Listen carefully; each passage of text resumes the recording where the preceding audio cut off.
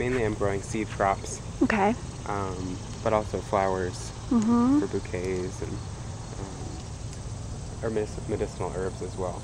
Okay. So most of what you'll see in here is for seed, but for example, all the dahlias are for Right. cut flowers, and got lots of tulsi, and that whole garden where you parked is medicinal herbs. Oh yeah, so I was telling you about what brought me to seeds. Right. So yeah, William Moyes Weaver was my mentor for the last 4 years, Okay. and he's written many books on heirloom seeds, on foodways, particularly Pennsylvania Dutch foodways. Okay. That's his background. Right. And I spent time kind of helping him organize his collection, Yeah. continue to do what he'd been doing for 40 years. Right. And, oh, that's great. And helping him scale up so that he could sell some of the seeds as a way to bring in income and support for the project. Meanwhile, I met some awesome farmers on the eastern shore of Maryland, actually, who wanted to start a collective of farmers up and down the East Coast focused on seeds. Nice. And the main instigator is Blaine Snipstall, Okay. who is of Black Dirt Farms. Okay. And he had been to the White Earth Reservation in Minnesota to an indigenous farming conference, and had kind of heard the call from some of the indigenous seed keepers to go back to, his own community and start his own seed keepers network. Yeah. And to him, this is where I heard the term seed keeping first, Okay. which is my online profile. Right. But he, the seed keepers, indigenous seed keepers, include not just the act of saving the seeds in their work, but the act of saving the culture. Right. The traditions and the rituals and the stories and the recipes along with that genetic material. So it's much deeper than kind of just propagating plants. Right. It's about kind of propagating culture, preserving culture. Can you talk about that, or how that how that affects your work, or how you incorporate that into your own work? Sure. I mean, to me, that makes it much deeper and much more powerful to be reconnecting with my own food culture, ancestrally, but also working with so many groups around the country who are doing the same thing, and sharing back what I've learned at the Roughwood Seed Collection and beyond around seed keeping, and helping folks who are already preserving their culture through food take it to the next level with seed. Preserving seeds as well. Right. And it takes it from kind of to the next level of actually preserving and conserving, right? Not just the knowledge, but then actually figuring out how to sort of save that in a way. Yeah, exactly. And pass it on. Exactly. And so how that's kind of shaped my project is that I've identified, for the last 10, 15 years, I've worked with urban and some rural food sovereignty projects. And where have you done that? I started in San Francisco briefly while I was in school, and working with some groups in the Bay Area. And when I moved to New York City after that, I worked in food justice organizations, specifically Just Food. I know Just Food. Yeah, so I worked there for 7 years, if you include my chicken internship. Nice. Started it all. And so in that work, I've been able to meet people really all over the world doing similar work, making sure that people are able to kind of control their breadbasket, so to speak, so that they're kind of in control of their destiny. That's what one of my other mentors, Abu Talib, says. He who controls your breadbasket controls your destiny. Yes. So thinking about how communities are able to make their own decisions and grow their own food, and now save the seeds for that food, so they don't have to rely on other people for that. Right. And so within those networks, I've been able to talk to friends and colleagues and people who I really look up to and say, hey, I'm starting a seed catalog. Right. Are you interested in providing some varieties that are important to your community in the catalog as a way to bring in money, but also as a way to tell your story in a very tangible way, through sharing the seeds that you grew. So that's how it's kind of, I forget what your original question was, but that's kind of how it's manifested in my work now, around the importance of keeping the culture Right. I think it's important for people to tell their own stories. Mm-hmm. Like I said, a lot of what I'm growing here comes from stories that are not my own, but a lot of them do. And I think that's really important to be able to tell your story. And so I'm working with, for example, some urban food sovereignty projects like Nuestras Raíces and Polio. I'm very familiar with them. Say it again? I'm very familiar with them. Yeah, they're growing a couple Puerto Rican crops for the seed catalog, gandules and ají dulce peppers. And I'm working with a bunch of local groups here, like Viet Lead, who focuses on Vietnamese varieties. Okay. The elders run their project in Camden. Nice. They also have youth. Okay. So they're growing a bitter melon, for example, for the catalog. And, you know, various refugee groups, including them, and folks from Burma, and a farmer friend of mine in California who has a rural farm. She lives in Oakland, but commutes to her rural farm where she's growing a Korean melon. She's Korean, from the town she grew up in. Okay. That's also a site of resistance. The U.S. military base is trying to expand, establish itself there, their area, and the main industry there is melon farming, and it's mainly women farmers. And so she's growing this melon from that town as a way both to share this delicious cantaloupe. It's not really a cantaloupe, right? The striped yellow and white. Yep. Korean melon, but also tell that story and support the resistance to that military base. Yeah. And so so as I've thought about, okay, why am I doing this? What am I trying to do? I thought, okay, I want to support projects like hers. Yeah. That's already doing amazing work in the community. Right. And shed a light on that work, and also bring in an income opportunity through seed sales. But I'm also hoping just for general support as people read about these projects. They want to find out more and see how they can support. Right. That's a huge reason why I'm doing this project too. That's the idea is to, you know, illuminate what people are doing, to show people what people are doing, and help draw attention to that so that people can get whatever kind of support that they might need. You know, whether it's just moral support or whether it's financial support. Yeah, everyone needs the moral support. But you know, the financial support and the, you know, just continued conversations about these kinds of ideas. So. Yeah, definitely. My partner runs a farm with an African diaspora garden attached to it. And he's growing a bunch of beans from the Mississippi Delta area where he grew up. Yeah. But also crops of the African diaspora. Right. Things that have become important in the new world. Right. And then I'm also, as I keep alluding to, growing this is an Italian black-eyed pea, which is called Fagiolina del Trasimeno. I hope I'm saying it right. You know, part of me growing these things is showing me how much I still need to learn about my ancestral culture. But this is a beautiful little black. You can see it's swarming with wasps because they're after the nectar that still pumps out after the flower leaves. But it's this little beautiful bean, tiny black-eyed pea. Oh wow! And it's endangered. It's from Umbria. You can see it's covered in pods, but they ripen just a few at a time, which makes it really hard for mechanical agriculture. And hard for me. Right, I was safe. Regardless, every day. But it's a delicious bean, and it's really important to that area, and so slow food. Right. Well, and that is, you know, the birthplace of slow food, right? So. And this is really literally slow food. Yeah. It took forever. But I've been growing it for a few years, and Slow Food identified it as an important crop to that area. So they're doing agritourism. Okay. And working with restaurants and universities and around that area to try to support farmers growing this bean. This black-eyed pea.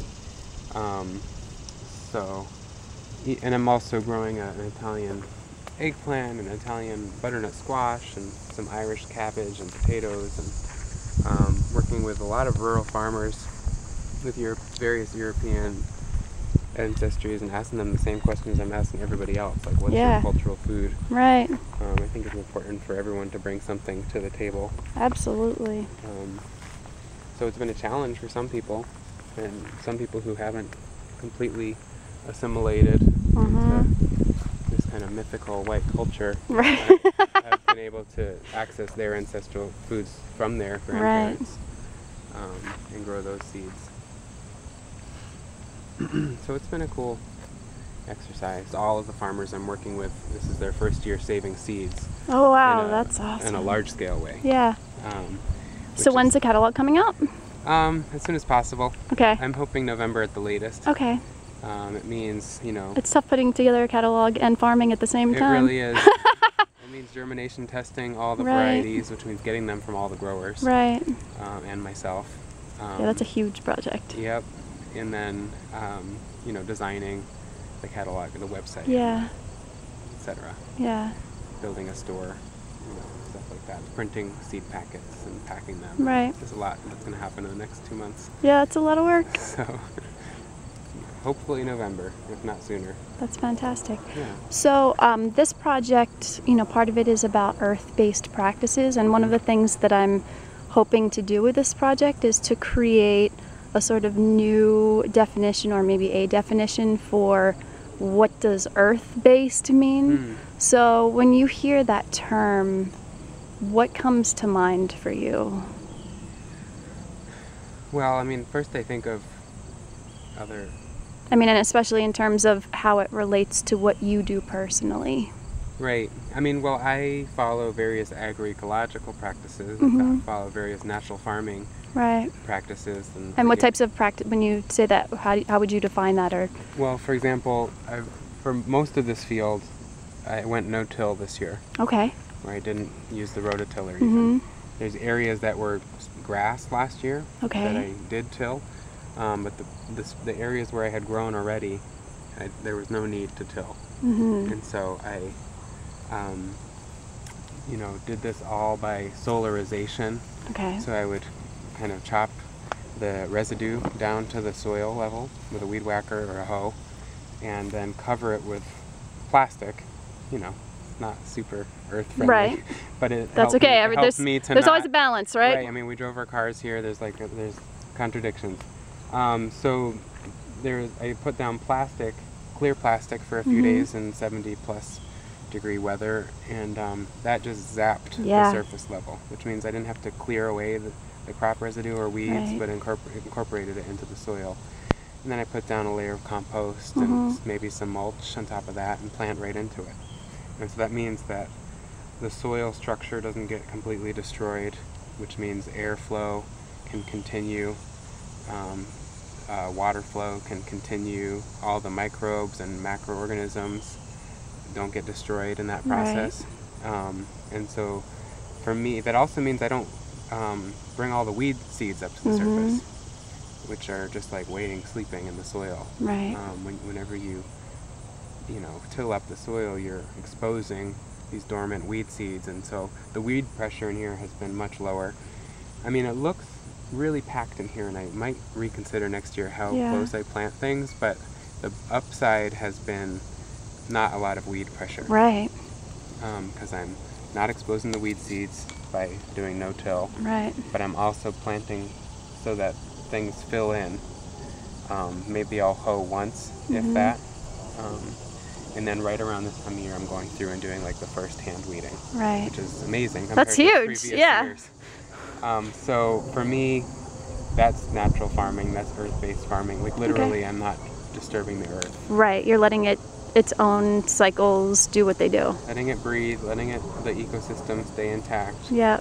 And so that's been wonderful. I learned that from Tobacco Road Farm in Connecticut. Okay. I worked a couple seasons, and they've gone no-till. They're using a Korean natural farming method.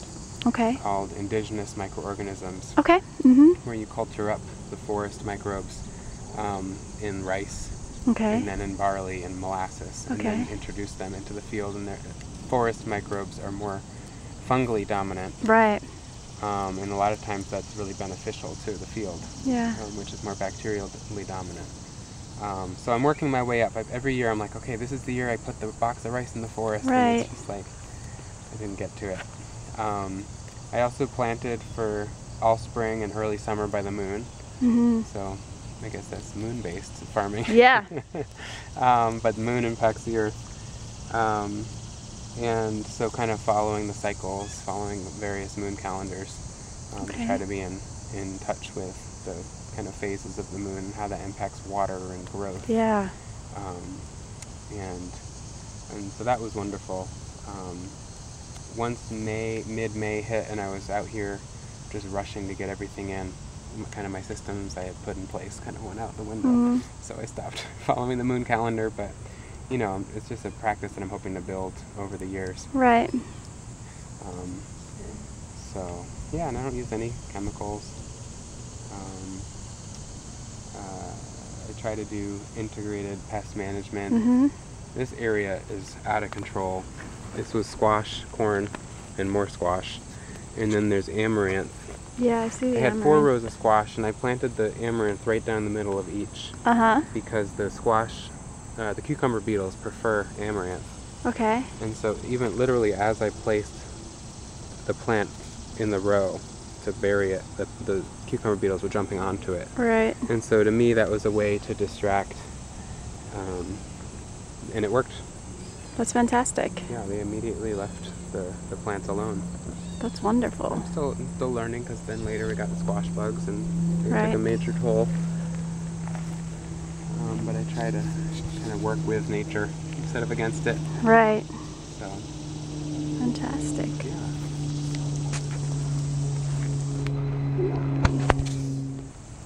We had, on our brief phone conversation, you mentioned that you feel like this is a spiritual practice for you, or there's something spiritual about it. Can you expand on that? Oh, sure. It's not something I've talked about much, but you know, I've taken cues from a lot of other farmers who really bring their spirituality into their practice, including my partner. Okay. And you know, for me, it's really great to come out here alone in the morning, you know, and be with the land, and kind of take inspiration and kind of help. The land helps me like also focus on my own intuition. Yes.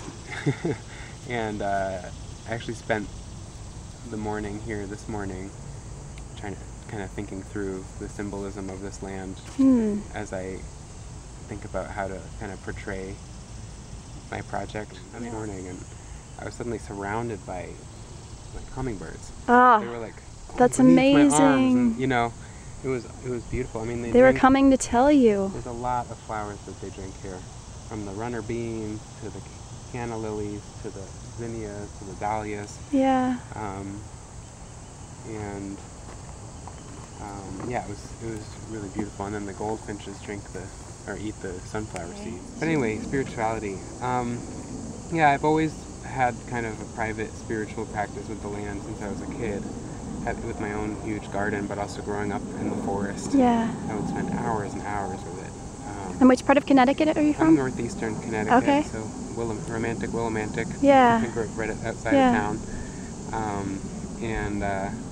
So for me, that's just an important part of my well-being, is being kind of recharged and inspired by the natural world, which is really everywhere. You can't escape the natural world even in the city. Right. But it's so nice to be in a space like this and like surrounded by forest and